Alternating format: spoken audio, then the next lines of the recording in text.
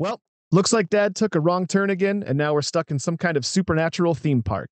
In this episode, we're heading to the bathhouse and diving headfirst into another magical animated world filled with beautiful scenery, compelling characters, and wonderfully charming monsters.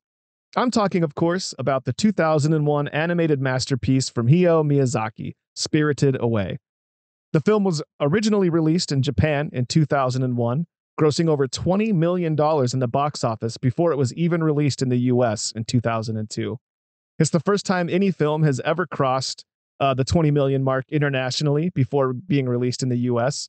And at the time of this recording, it's also the first and only hand-drawn, non-English language animated film to ever win the Academy Award for Best Animated Feature. I guess sometimes the Academy does get it right. Welcome to Three Films and a Podcast, the show where destiny brought together three friends to enhance each other's cinematic journey by watching three new movies in a series of themed rounds. There is no claim of ownership on any film footage used in this episode, as all film footage is owned in its entirety by the copyright holders. And just like every car in Too Fast, Too Furious, this podcast contains spoilers. Enjoy! Hello and welcome back to Three Films and a Podcast. My name is Tyler Beck, and I'm coming to you from a van down by the Cahuca River, and I'm joined, as always, by Ben Lawhorn in Salt Lake City, Utah. Hey, Dad, is that Bill Shakespeare over there?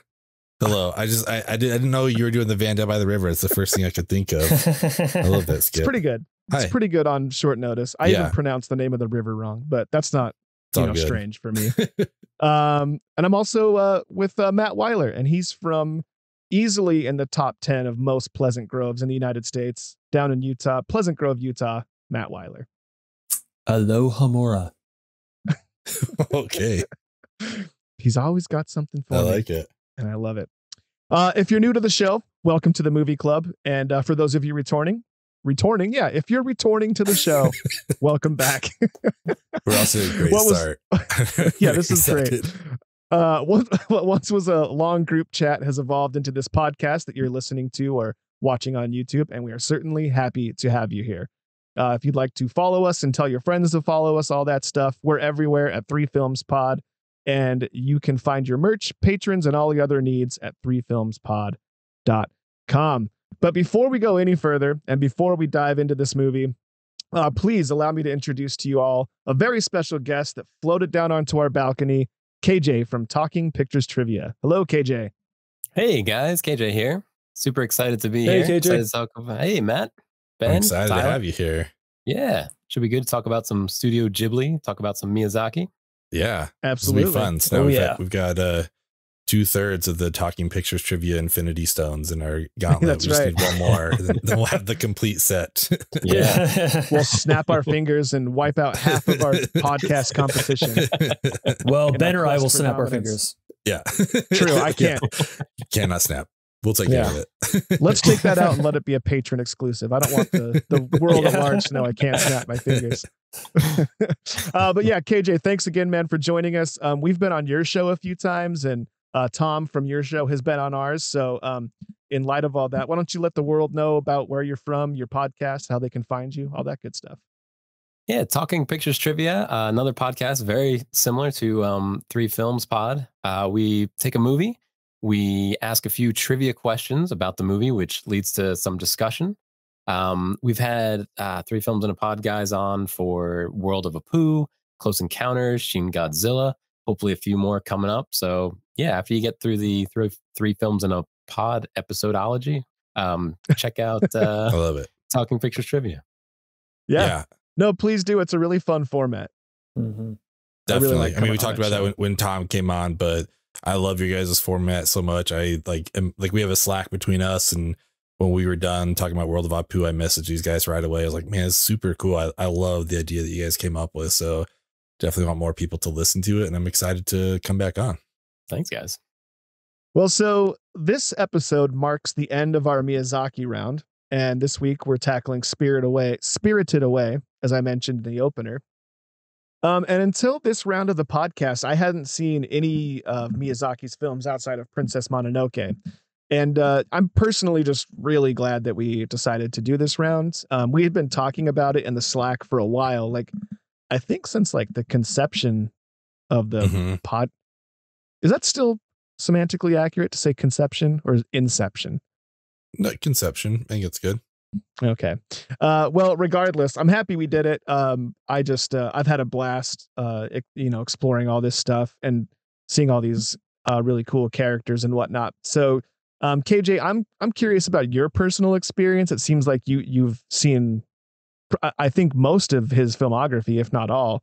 So yeah, I'm curious about your experience with this movie and Miyazaki in general, and your overall thoughts about Spirited Away. Yeah, the first Ghibli movie I saw, and I guess it was a Miyazaki film, was Mononoke, and I don't think I was homesick, or maybe I was up late one night, and on Cartoon Network there was a movie on that was a cartoon. I had no idea what it was, but I loved it. And then later on, my future wife, right? She wasn't my wife yet, but and I were taking a Japanese class. And during the class, they put that movie on to say, hey, learn Japanese by watching movies. And I was like, oh, this was that movie, which gave me the name of the studio. And then my, again, future wife and I, we lived in Japan for a year, and we were there for the release of Ponyo, which is another cool Miyazaki movie. Yeah. And it was a lot of fun to be there for, the release of the Ghibli film. People were dressing up as Ponyo for Halloween. Like it was really great. And at that point, the floodgates opened, and we just watched, every Ghibli movie that's out there. And during that, Spirited Away was one of the ones we watched in the shuffle. Nice. So cool. What was your overall thoughts when you saw it the first time? Like, did you like it, or in relation to all the other stuff you'd seen, where did it land for you? I like the Miyazaki and the Ghibli films that are more realistic and less fantastical.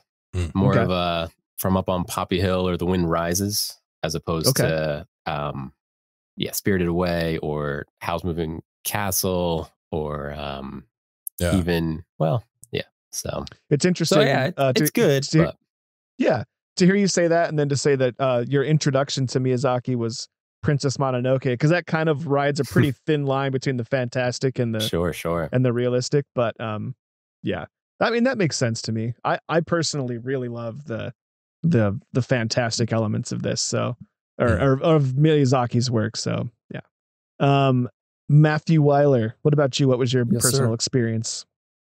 Oh man, so I had seen Princess Mononoke the first as well, and when I saw that this was coming out, and they were marketing it as the same studio that did Princess Mononoke, I was so excited, and I watched it, and I just seeing this movie made me feel like I was graduating from one form of animation to a higher level of animation. Yeah. And I kind of felt like sort of an animation snob afterward, for years. I felt so almost to a hipster level, oh, you guys haven't seen any Miyazaki.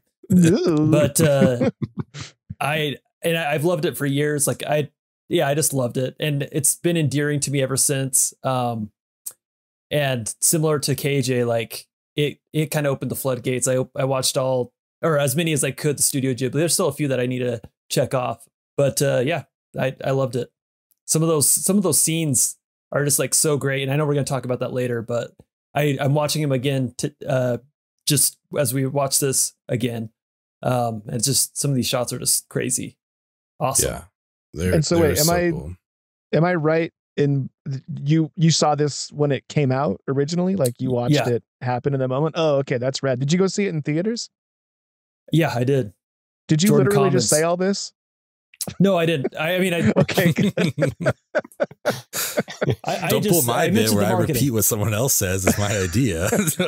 I had a moment, KJ, you mentioned you're worried about your memory. I had a moment. I'm I think Matt just said all this stuff a second ago, and I don't remember it. It was I mentioned the marketing, but I mean, to your point, there was only a few theaters showing it. So the Jordan Commons was one of those. Oh, nice. Yeah, it was a select theaters had it. So that's where I saw it, and it was awesome. Shout out Larry Miller. Yeah. R.I.P. Yeah, KJ has no idea what that means. Poor Mr. Miller. I mean, he was the car dealership mogul. He owned the Utah Jazz. He had a chain of megaplexes here. Yeah. He's a big guy in Utah history. So yeah. Nice. Yes, very much so. You'll get that question right at your next bar trivia night. Yeah. Yes. Which theater in Utah didn't show Brokeback Mountain, but did show Saw? Yeah. And why? Answer is Jordan Commons. Yeah, so this was my first viewing, and I mean, I need to revisit Totoro, but this like jumped up to being my favorite real quickly. Yeah. Like I loved this movie so much. I thought it was great. Like I've talked about in the other episode, Totoro is the only thing I had seen, and that was, within the last decade. So I'm very late to all this. That's why I picked Miyazaki, because I just felt like it was a big hole, and I was like, I need to watch some of this stuff. Ghibli gets talked about all the time. So I'm glad we watched all these. This has been a really fun round for me. But for me, we're going out on my personal high. Like I thought this was wonderful. This like just hit all the right notes that I needed. Like it was fantastical, but it wasn't like, there's parts of Howl's Moving Castle where I was just like, what the fuck's going on right now? Yeah. It was too much for me. I really enjoyed Mononoke, but like I also didn't know what I was getting into, and all of a sudden people's like arms are getting cut off. I was like, I didn't realize they did this. Like this is crazy. So this was just like, this was the Goldilocks. This was the middle, like perfect Ben Miyazaki movie. I loved this so much. So yeah, I had a great time with it. I'm excited to watch it again. And yeah, I think this has been a super fun round. Yeah, it's funny you say that, because Princess Mononoke, I think, would actually be a pretty good answer for my what movie would you like to see first again? Because I'll never forget the first time I watched Princess Mononoke, and I think that experience keeps it pretty high on my my Miyazaki meter.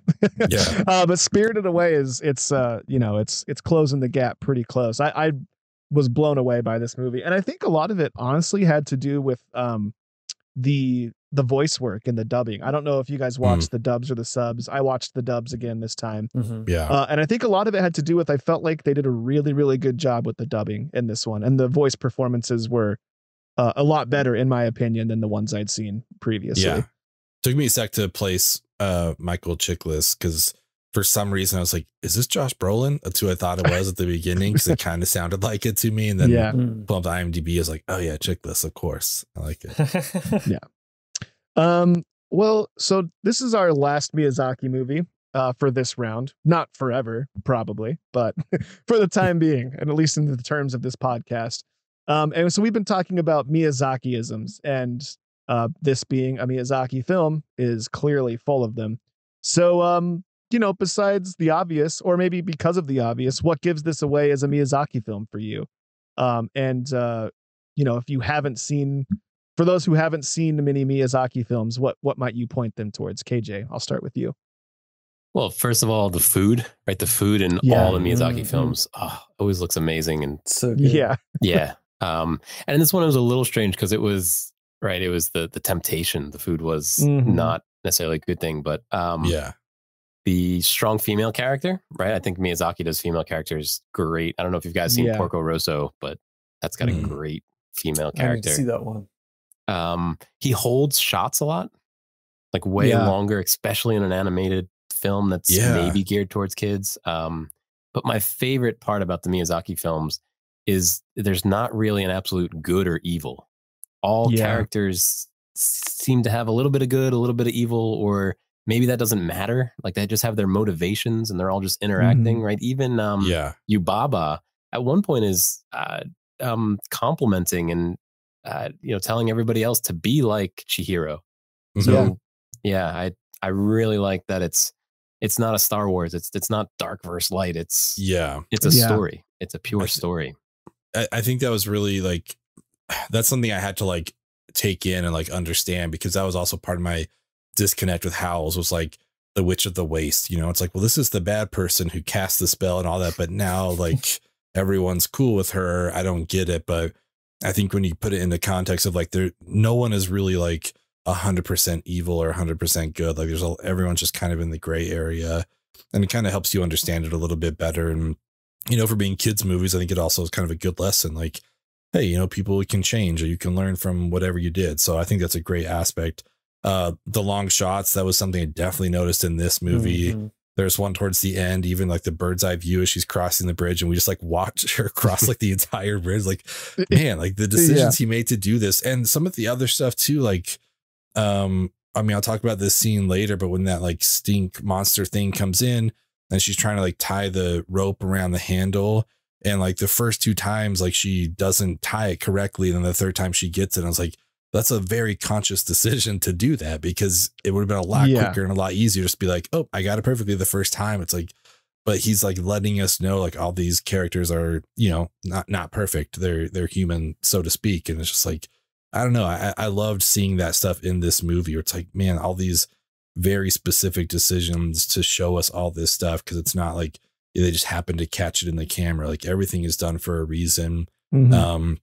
My very basic answer for the Miyazaki-isms is just that like you could take out all of the active animation and just show me the sceneries. And I think anybody that's watched any of these movies is like, that's a Miyazaki movie. Like every like whatever it is, like you could just lay all these out next to each other. It's like, yeah, that's a Miyazaki, and it's beautiful. That's like the thing that kind of carries through for me through all of these, just like the what he does with the landscapes. And even if it's like the city or anything like that, like it all still like, it's so, I don't know, powerful and strong. And I love all the scenery that we get in his movies. Yeah, for sure. I had a point and it went immediately away. You reminded me of something and I forgot it. So I'll throw to Matt real quick so I can avoid further embarrassment. Yeah, I think Miyazaki's got like, if I were to point some things out to people to look out for in his other movies, and if you watched any of our other Miyazaki episodes, you heard me say these things, but you're going to see a lot of goopy creatures, a lot of goopy creatures of all sizes, and they're all pretty endearing. They all have a personality. You're going to see a lot of earthy scenery with a lot of overgrowth. And more often than not, you're going to see like man-made structures with some natural overgrowth. Yeah. You're going to see a lot of deserted man-made structures. Those seem to be popular backdrops for Miyazaki, and they always look awesome. I had mentioned in Howl's Moving Castle, usually I didn't notice any in this one. I could be wrong, but there's usually like big, intricate aircrafts in his movies. In some capacity. I guess it was replaced with dragons and like bird people this time. Yeah. And you have the train. So I guess some vehicles in that way, but yeah. And then I always love seeing like the animals with a human face. They seem to pop up here and there in his movies. So cool. I would say look out for those things. For sure. Yeah, all those are solid. I think KJ's point about the no absolute good or no absolute evil, it's just all motivations. That's the one that always sticks out to me. I mean, even here, like, you know, the baby threatens to break San's arm. And then he gets turned into a mouse and she's like, you can ride on my shoulder. You're fine. Like, like just the way with which especially the heroes in this film seem to just like accept people for, you know, what's happening in the moment and just taking into consideration maybe what may have motivated them to do the things that they did. I think it's really cool. And I think it's actually, I wish it was these stories were as prevalent to like children as I would say like the equivalent of Pixar or Disney would be. And I know they work like Studio Ghibli works with Disney to get these things, you know, produced and released in the United States. But I just wish they were held as in the American culture with such high as much regard as they do like something like you know, the Toy Story or whatever. Not that those movies aren't great, but I do think the message of no absolute good and no absolute evil is really important and really cool. There can be like equally great stuff. Like the fact that this got the animated feature was surprising to read that. It's like, oh, it's like not something I would have expected the Academy to do, but it makes sense. Like this is, people are afraid to expand their horizons, so to speak. So, yeah. You guys know what it was up against? No, I don't actually. I forgot to look. Shark Tale. Shark Tale with Will Smith. Actually, I think it was Ice Age, Lilo and Stitch. Spirit, Stallion of the Cimarron. Oh, my sister loves that movie. Yeah. And then Treasure Planet. Okay, cool. Both So- Spirit I mean, and Treasure Planet had some pretty good animation, pretty like cutting edge animation. So that's pretty significant that it won. That's cool. Yeah. Yeah. Then I would assume like Lilo would have gotten just having the Disney push. But I guess that was Treasure Planet too, right? Was that Disney? Yeah. Yeah, they both Yeah. were. Yeah. Oh, I forgot to mention, for the sake of having like a different answer for that question, he seems to have a real affinity for bridges. I noticed it's funny, right before we started this round, I saw the Letterboxd Twitter account tweeted out a series of photos just about Miyazaki's bridges. And so I saw that before I started watching these movies. And I noticed like every movie features bridges in some prominent fashion. And they always look really cool. They're very pretty. So if you guys had to try to convince someone to watch this movie, I just ranted about how I wish more people, especially young children, saw movies like this. And if you were trying to get someone to watch it by showing them one scene from the movie or just a moment from the movie, what would you choose? KJ, I'm going to start with you. So I think I would I'd do the scene where Haku turns Chihiro invisible and they need to cross the bridge. I think it's a great little summation of the movie, right? Chihiro's on this journey. She's surrounded by the unknown. She's in this fantastical place where she doesn't know the rules, doesn't know the vocabulary. She knows, nothing. And has to trust somebody that she doesn't know. She's got to get across this bridge. So she just has to be still, right? That's the skill she needs to use to get across. And she fails, which is really kind of great. Like it's a great moment for our lead character to fail and then have to figure out what to do next. So I think that early scene where they're crossing the bridge to get to the bathhouse. Yeah, and it shows gosh, what's the male dude's name, the dragon dude? Haku. Yeah, there it is. I had to have one moment where I forgot someone's name. It happens every episode. But it shows like sort of his resourcefulness and his power. He's able to he puts the frog in like a bubble or something, right? Yeah. And I love that frog. They run away. Yeah. It just kind of shows it sets things up really nicely. That's a solid pick. I thought when I saw this on the outline, I thought you were talking about a different bridge scene, but we could talk about that later. Ben, what would you choose here? Mine was that scene that I kind of talked about earlier with the stink monster coming in. That's what they refer to it as, right? It was like the stink creature, whatever. Yeah. So just all the build up to that when it's like still hasn't even crossed the bridge yet and everyone can smell that it's coming, and everyone's like starting to freak out, like, oh no, just like it'd be a very long scene. But I don't know. I loved it. I just loved getting the reactions from the people when Lynn's like holding the 2 bowls of rice and they just like turn black and like shrivel in, just all this kind of stuff that we see happening just to like really emphasize to us just how bad this is. And then just going through that whole moment where like, she pulls the bike out or all the, the trash and stuff like that.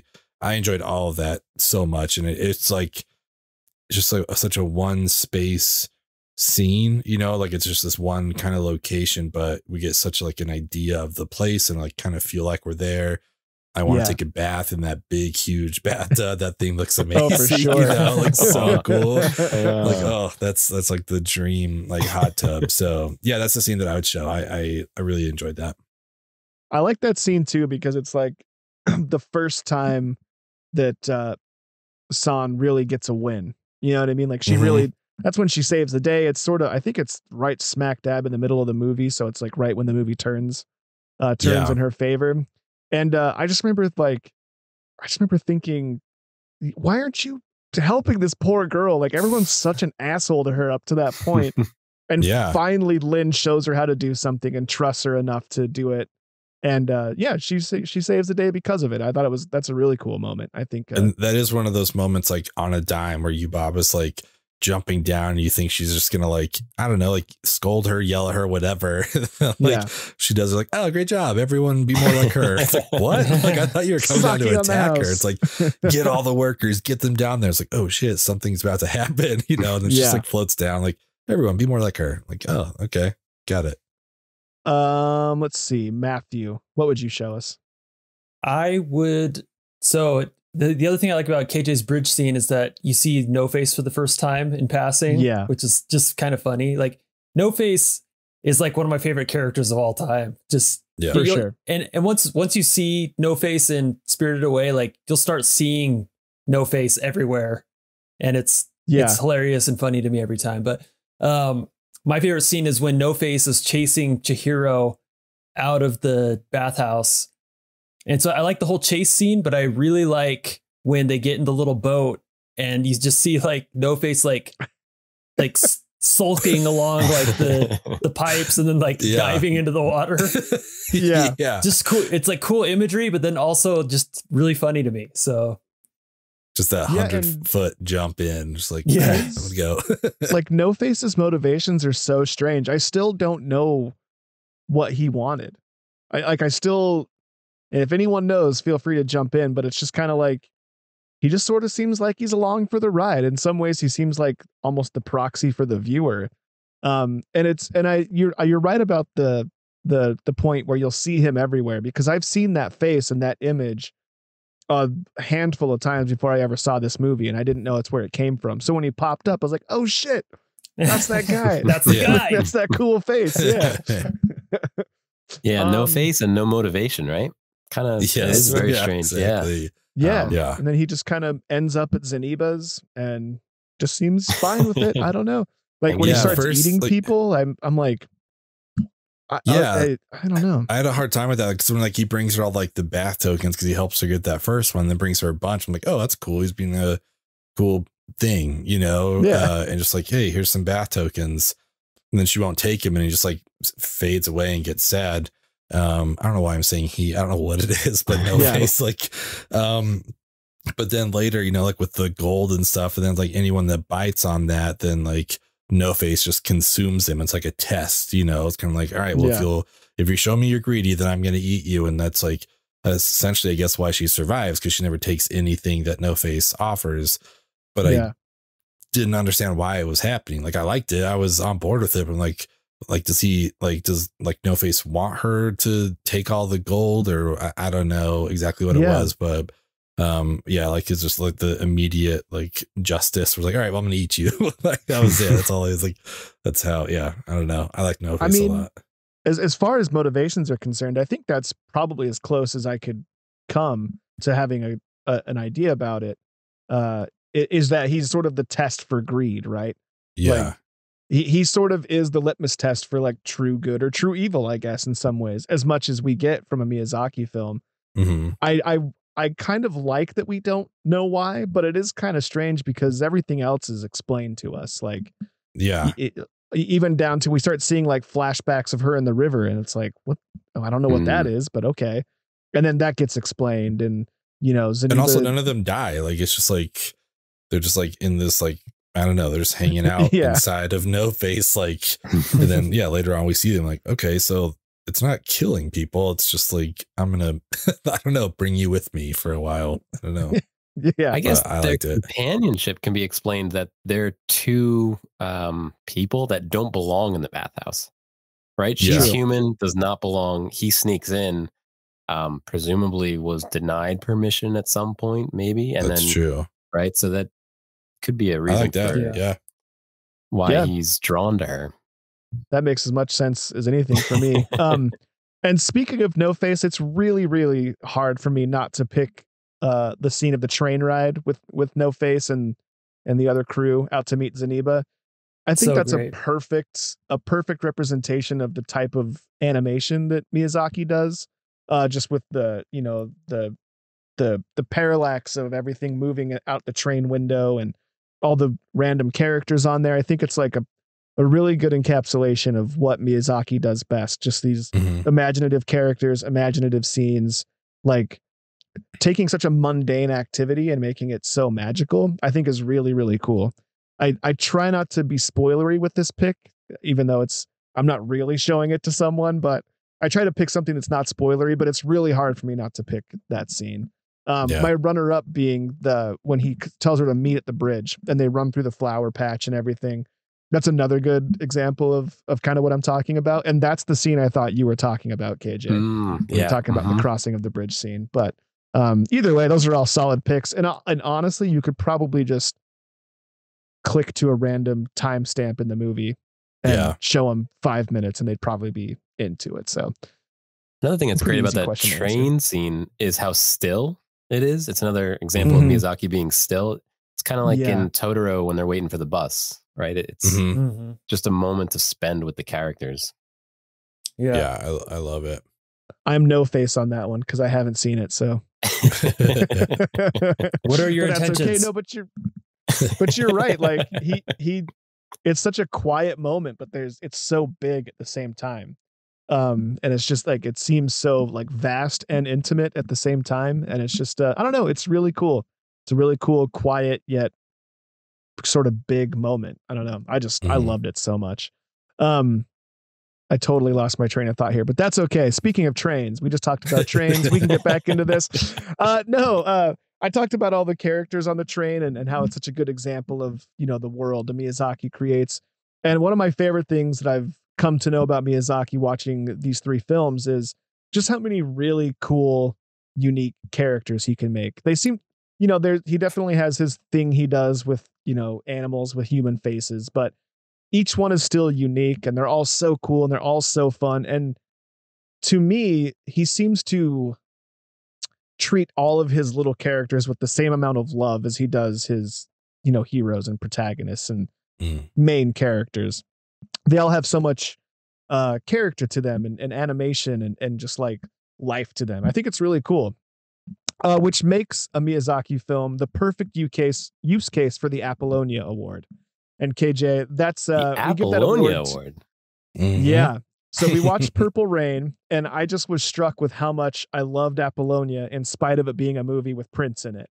And, she's the figure that I hear about in pop culture, not more than Prince, but with regards to Purple Rain, you hear about Apollonia, you hear about the Lake Minnetonka scene, problematic scene to be sure, but it just seemed that Apollonia almost transcended the movie in a lot of ways. And even though she was a main character, she still wasn't Prince, right? So in light of all that, we like to talk about the favorite supporting characters and the favorite characters that weren't the main character of the film.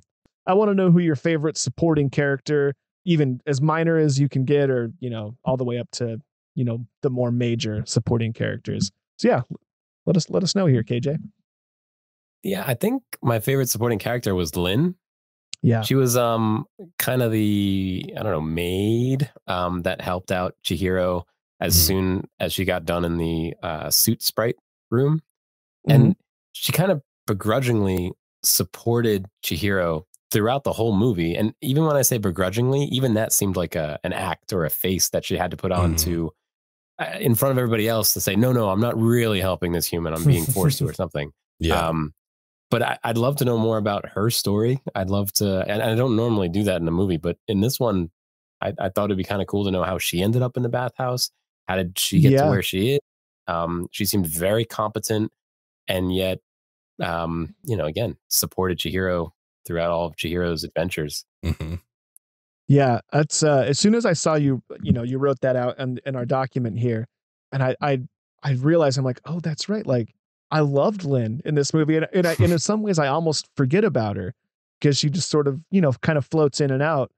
But you're right. Like, I would love to know. That'd be a great like prequel. I wish, it'd be really cool if they could do that. And it reminded me of our conversation with Arzu and Candace from Geeky Waffle, and we talked about Solo. And we realized that Kira might be like the coolest character in that whole movie, but we know nothing about her. And that's similar with Lynn. Like, she seems to be the one that knows how to do everything. She seems to have run of the house. She seems to have the trust of all the powers that be there, but she also is still stuck. And we get to figure out why everyone else is stuck there. Well, the other main characters are stuck there. But yeah, I would love to know what's going on with her for sure.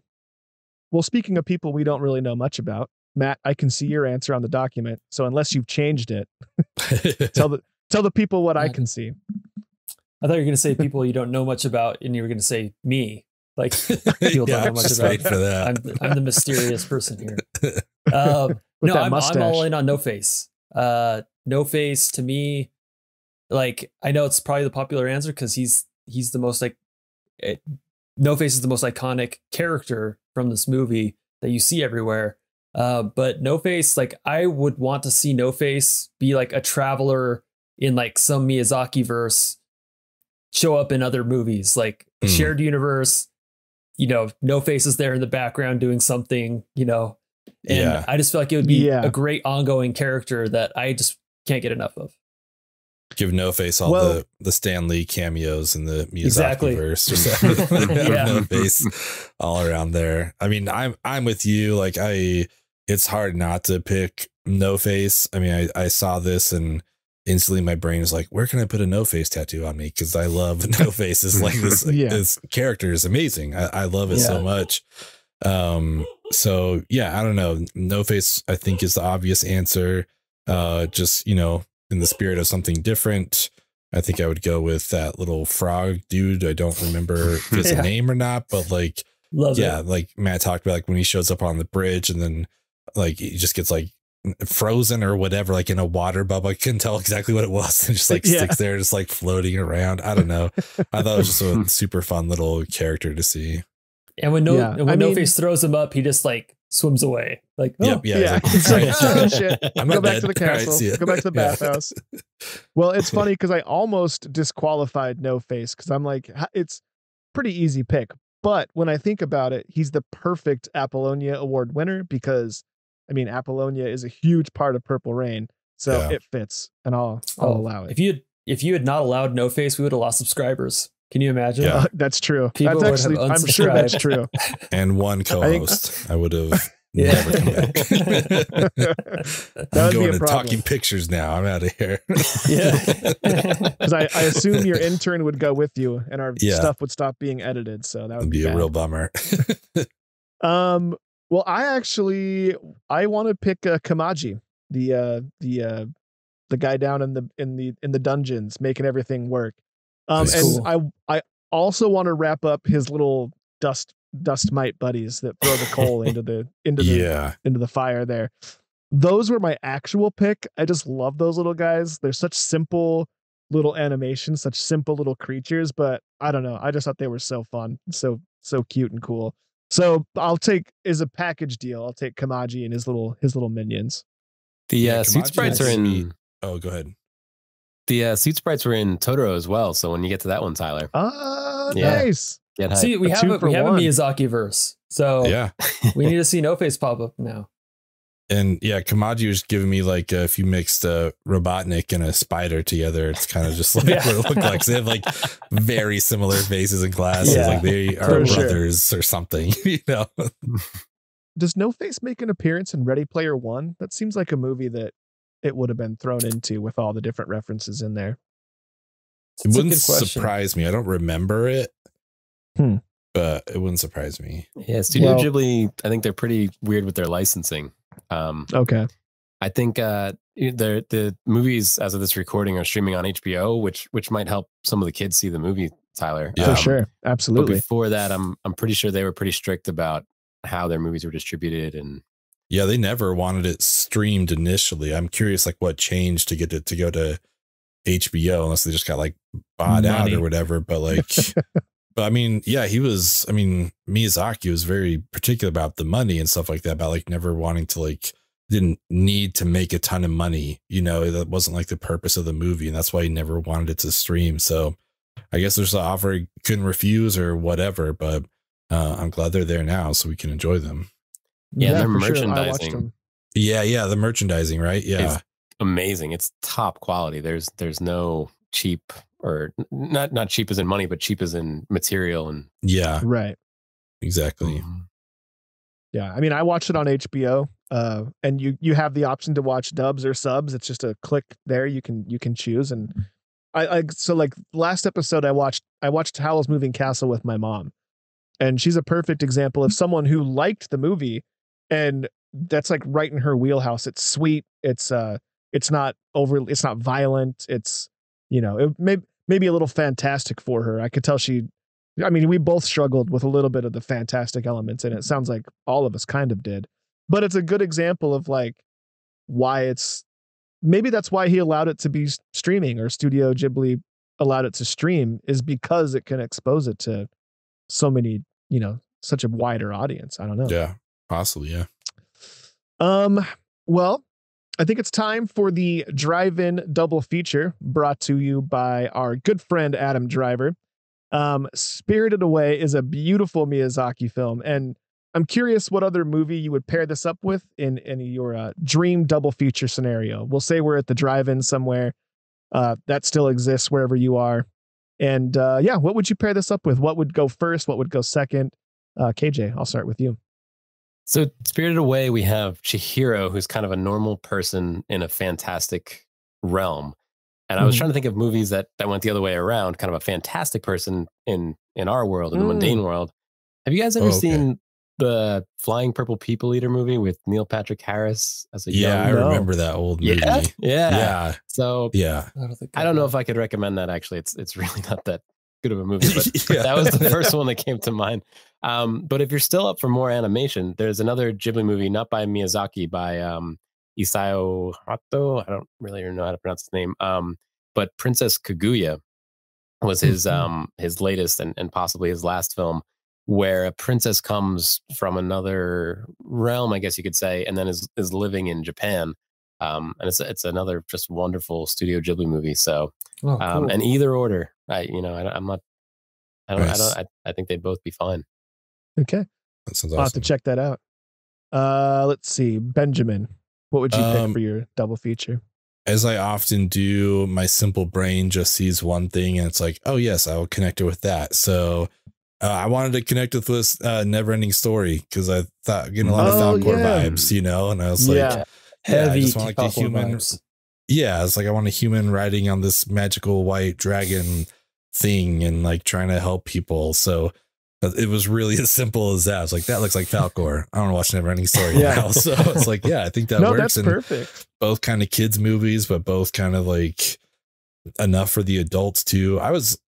One thing about this movie, I was surprised just how much like vomiting and just like grossness there was in it. Like I was fine with it, but it was like, man, they were just letting it out there. But I did love that there's one time where the whatever stink monster like vomits is like, oh, excuse me. It's like, he's like manners as he's destroying this bathhouse with all his vomit. But I like that.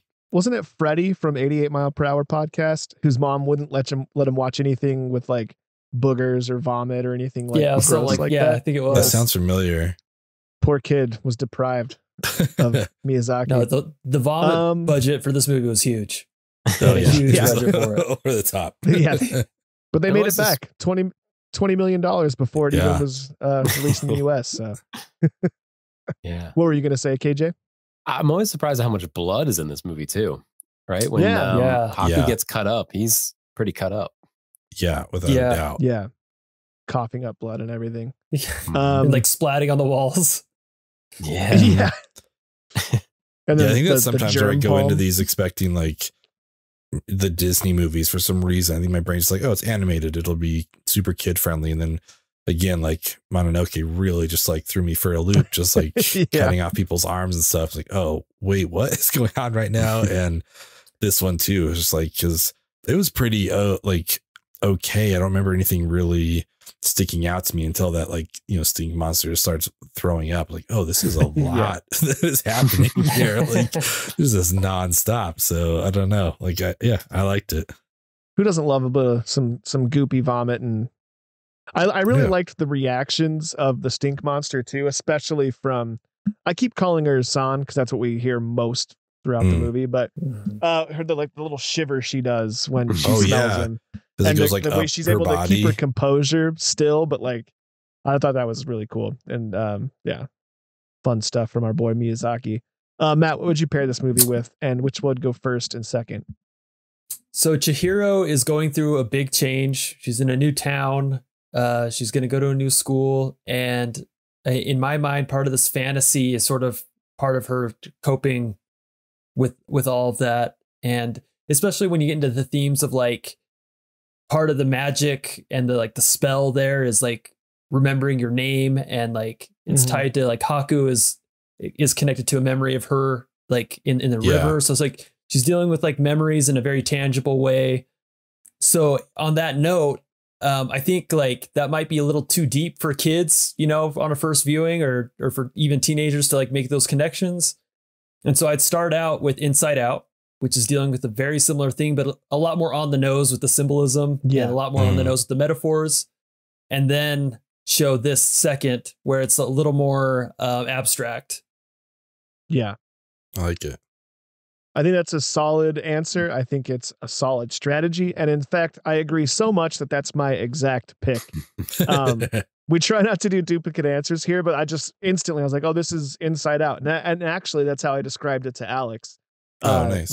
My partner, KJ. She doesn't watch a lot of movies with me. And so I told her after I was like, it's kind of like, it was sort of like Inside Out, but with like monsters and magic and stuff. Not that there's not monsters and magic and Inside Out, but it was just too perfect of a pick for me. We don't want to have duplicates, but gotta put respect on Bing Bong's name, I had a thought, and maybe it's too weird, but when we were talking earlier about the absence of like true good or true evil, I thought about it reminded me a lot of the message from The Last Black Man in San Francisco, the line where he says, people aren't just one thing. Yeah. And so I think there's a good parallel there. I don't know if it's enough of a parallel to truly connect them in a way that would make sense. But for the sake of having a different answer, I'm going to put that on second. Once the kids have gone to sleep and mom and dad have popped an edible, they can get whisked away in the beautiful imagery of not that we didn't just watch a beautiful movie and spirited away, but there's sort of a dreamlike quality to The Last Black Man in San Francisco that I think would be really cool to watch late night. Much easier watch than The Witch, Yeah. I really want to be screwing up the parents like Matt wanted to. The kids destroying everybody. The kids could wake up during this one, and yeah, they'd be okay. Well, let's head over to our Rushmore Mountain, shall we, fellas? Let's do it. These are OR scrubs. Oh, are they?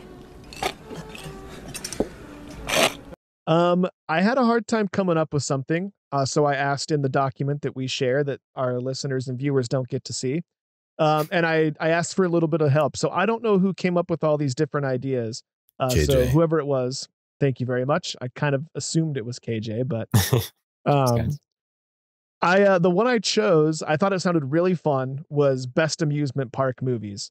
I don't know, it just popped out to me right away. So let's hear it. KJ, you came up with the idea. Let's start with you.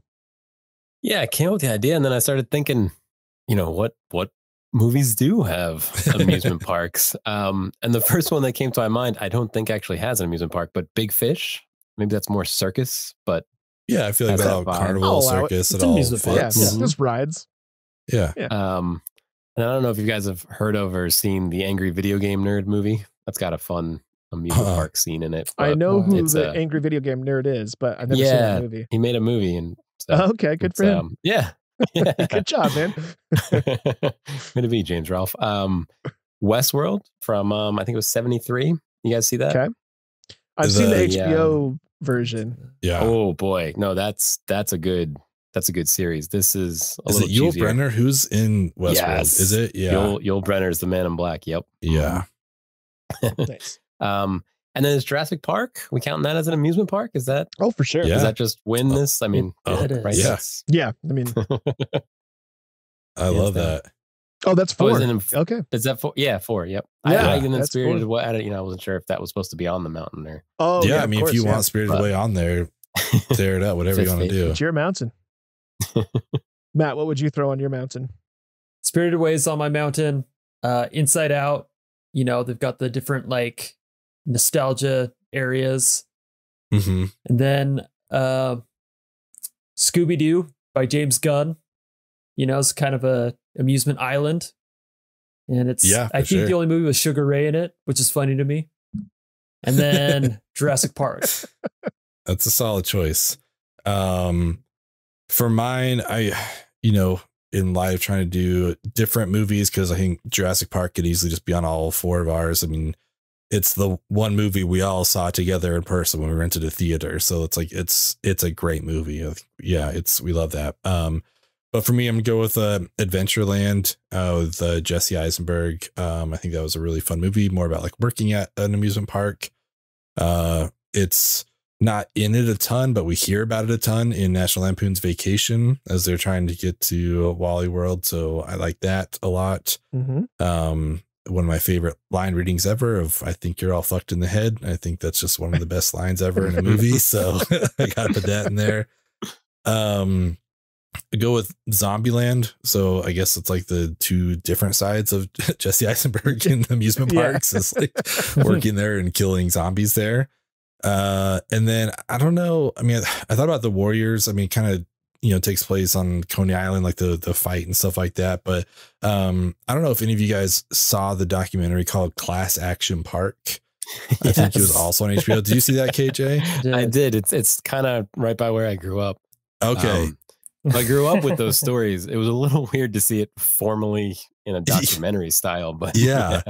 Then I think like the Jackass guys even did a movie kind of based on it, but essentially it was just like, I mean, an amusement park that just didn't follow any sort of like regulations or rules. So did people die there? I know people got really hurt there, but I feel like, dying was like, maybe it was like the rumor or whatever, the legend of the place. But the documentary was really interesting just to learn, like, it's in New Jersey and it was just like free for all kind of thing. It's like if Camp Nowhere actually happened, it's just like people just like getting hurt and like the no adults thing. Yeah, I don't know. It was kind of nuts. So I recommend Class Action Park. That was a really interesting documentary about this place. I've never seen it or heard of it, but one of my good friends, Brian Barrick, friend of the pod, he worked at a theme park in New Jersey when he was growing up. Nice. And from what I know about him and the antics he got himself into, that tracks for me. Yeah. Solid dude, great guy. But we're all rambunctious teenagers, and he told me some stories. So that tracks. Class Action Park. So, I picked this topic popped out to me, and I should have anticipated all the crossover here, but I didn't, and that's fine. I've also got to pick Zombieland. That was the first one that actually popped into my head. Vacation. Also, I mean, like you said, they don't spend a whole lot of time at Wally World, but it's the whole point of the movie is to it's get the there, payoff for sure. Yeah. Yeah. And then, I mean, I have to do it. Jurassic Park. I mean, it's like the theme park movie, right? And yeah, it has strong ties to the pod here personally. So, and then one that I thought of right at the last minute, even though it doesn't take place all at the amusement park or the carnival or whatever we want to call it, but the pivotal scene in Strangers on a Train with the merry-go-round at the end. I think that scene is cool enough to include it on my mountain here. So I'm going to go with those four. And that tunnel of love thing towards the beginning when all that happens. Like, yeah, it definitely kind of bookends the movie. So yeah, I had it on my short list too. Yeah. To throw one more on there, have you guys ever seen the show Step by Step? They have a Disney episode, I think maybe when Disney bought ABC or whatever. The old TV show? Yeah. Yeah. And I have really fond memories of that Step by Step Disney episode. I don't know if that quite rates as high as the rest of these. Oh, I remember that show, but not that episode. They must have done stuff like that, because I remember they did a Family Matters one too, because I think that's like where Urkel proposed or something like that. It was like at Disneyland, so that must have been some tie over there. Yeah, that definitely, like, maybe right after they bought ABC or whatever. But the thing I remember about Step by Step is the oldest son like pouring milk in his mouth and then chocolate syrup in his mouth and shaking his head. Like, that's like the thing I remember the most about Step by Step. Well, when we log off, I'm going to go try that immediately. I like to think that they just closed the park for one day and just filmed all those shows at one point. So I like to pretend there's like a big party of all those different people from my childhood hanging out, getting into hijinks. KJ, you put a few bullet points down at the bottom of our document here. And one that jumps out to me, you wanted to talk about boundaries between the mundane world and the fantastic world. And I thought that was really cool, and maybe, could work some of these movies into our double feature sponsored by Adam Driver. But yeah, like, the Harry Potter jumping through the wall and the Hobbit and all those things. I don't know exactly what further thoughts you had, but yeah, now's your moment. I love stories that have a mundane world and a fantastic world. And I love the boundary between them. sometimes the fantastic comes into the mundane, right? In Harry Potter, it starts with Dumbledore and Hagrid popping onto Privet Drive. Yeah. And then eventually Harry goes to the fantastic world. Even Star Wars, right? We start on a farm, and then once we leave Tatooine, we're in a world that Luke doesn't understand, doesn't know. He's got to learn it. Yeah. Howl's Moving Castle, right? The world pops into her land, and then she's in the castle, and then that becomes a whole thing. Even The Hobbit, right? The Shire. Yeah. And in this movie, we had the tunnel, which was absolutely a boundary of some sort. Then the church. For sure. Then we had the bridge to the bathhouse. We got even further into Fantastic World. Then there was the steam room. There was just a lot of boundaries that Chihiro had to cross. And eventually she gets access to the entire bathhouse. And then that becomes kind of her world. And then even towards the end, she gets on the barrel boat, as you had said. The train was another transition into even further into fantasy to the other twin. I forget her name, Zen Baba. Is that not Zeniba, I think? Zeniba. Yep. Yeah. So I love seeing all the transitions and those boundaries. So I really thought this film did that really well. Yeah, for sure. I mean, that is, now that I'm thinking about it, now that you pointed out, I'm like, maybe that's why this movie and a lot of Miyazaki's movies, well, the three that I've seen, jump out to me so much, because they all have that same theme. And, one of my favorite movies of all time, or series of movies, keep an eye out to your podcast feeds, because you'll be seeing a lot of this coming up. If you like and subscribe to Three Films in the Podcast on any social media and podcast platform, is the Lord of the Rings trilogy. I love and one of my favorite of the three. Well, I can't say that, but one of my favorite parts of the three is them. You're on record, Shire. so yeah, let's make sure you get it. My favorite movie overall is the Two Towers. But anyways, but I love that moment where they're leaving the Shire, and every time I rewatch it, I get that sense of like, now we're going on our adventure, right? And this movie certainly has that, like when our dumb dad leads us to the tunnel and you go through there, it's like, oh, we're going on this adventure. And in this movie, we get there a lot quicker than we do in the Fellowship of the Rings. But yeah, that is a cool moment in a lot of movies. And now Ben and Matt, you guys are big Potter fans, so I'm sure that resonates with you as well. Yeah, I mean, that's what I was going to say. The Sorcerer's Stone, I think, would be a great double feature with this, because it's someone learning, like KJ said, like learning the language and just like how things work. Harry doesn't understand that, when he crosses over, even just like platform 9 3/4, all that kind of stuff. Like everything had to be learned. And I think there's some real parallels there that, again, if my simple brain hadn't just thought of Falcor, like maybe I would have been like, oh yeah, Sorcerer's Stone would be really good. That's like more parallel themes instead of just like a flying white dragon parallel. But there's plenty of opportunity there's plenty of opportunity for Harry Potter answers. We need the Never-Ending Story. When are we going to bring up Never-Ending Story again? So, and maybe even the sequel, right? The sequel is the one where Sebastian actually goes to I forget the name of the land, but yeah, that's true. That'd be a good one too. Trying to remember. We should do that as a watch party. That would be really fun. Maybe over the holidays or the winter time. Never-Ending Story. That'd be cool. Well, shoot, KJ. I think that's going to do it for tonight. Thank you so much for coming on. It's always a good time to talk to you, and all the fellas on your pod. For everyone out there listening, why don't you give everyone another opportunity to help to find you? Give them a little help here. Where can they find you? Sure. Yeah, thanks for having me, guys. This was a lot of fun. Great talking about Spirited Away. I'm on Twitter at KJ10001000. Talking Pictures Trivia is on Twitter at Talking Studios. We also have a website, talkingstudios.com. We're on Apple Podcasts, Google, hopefully wherever you're listening, we're there. And right around this time, I think our Ghostbusters episode should be coming out. Oh, nice. For the new Ghostbusters episode. So check it out. And then Tom does a B-side, which is really fun. He goes pretty deep into some of these movies. So check that out too. Nice. I can imagine he does. Yeah, he does. I like listening to Tom pontificate. It's a lot of fun.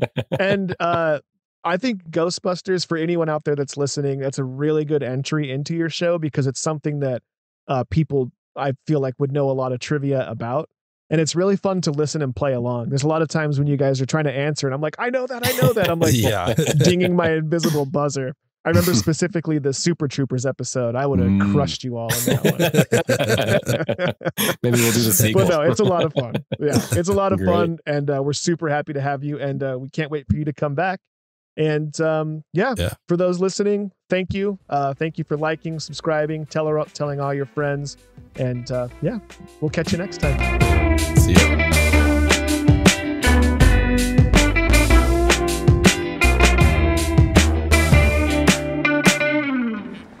Who are you? Rubius Hagrid, keeper of keys and grounds at Hogwarts. Of course, you'll know all about Hogwarts. Sorry, no. No?